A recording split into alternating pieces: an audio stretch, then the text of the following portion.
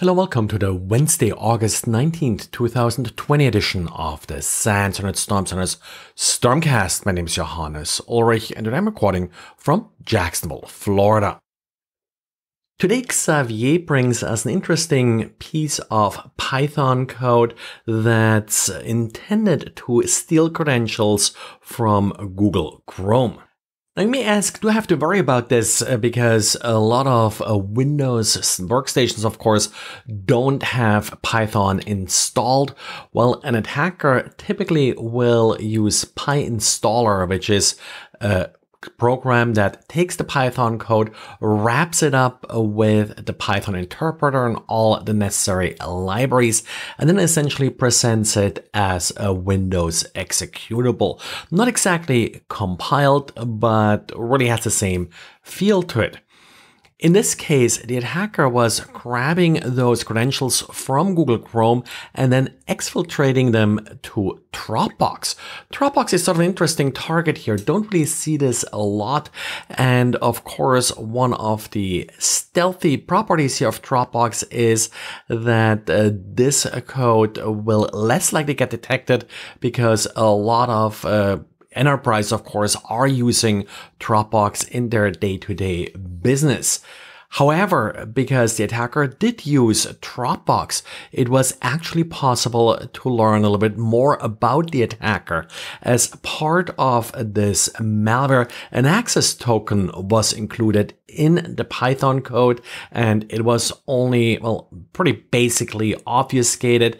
And as a result, it was pretty easy to use that access token, connect back to Dropbox, and get some account information about the attacker, like, for example, the attacker's Gmail address, handle, and additional information like a profile picture.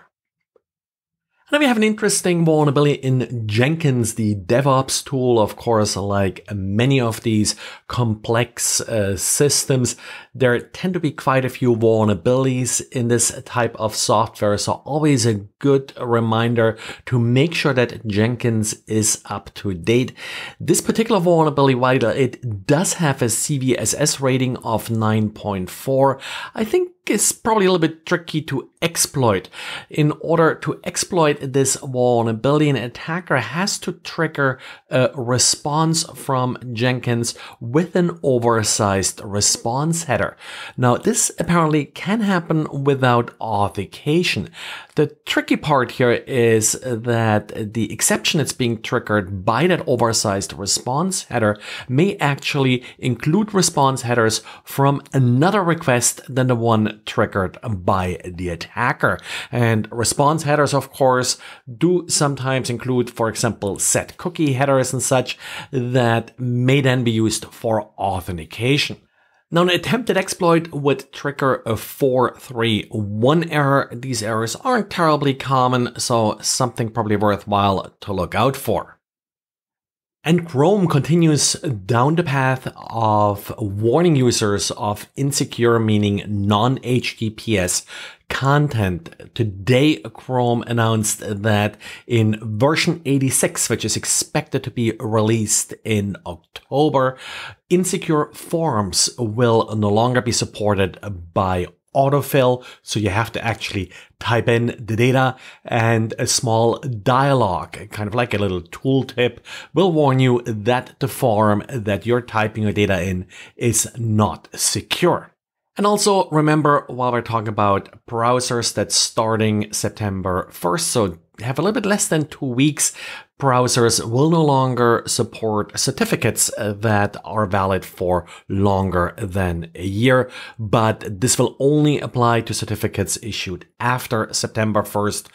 I think the most likely spot where these days you will find certificates that are valid for longer than a year is probably internal certificate authorities.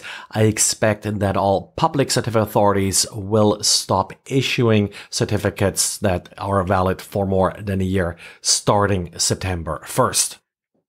And via HelpNet Security comes a story about a cryptojacking worm that steals AWS credentials. At this point, it appears to target Docker systems. We had these attacks against Docker with usually misconfigured containers or not protected APIs, but apparently they're also going after Kubernetes, which is usually APIs, and well, a Jenkins server. So did I say better update those Jenkins servers?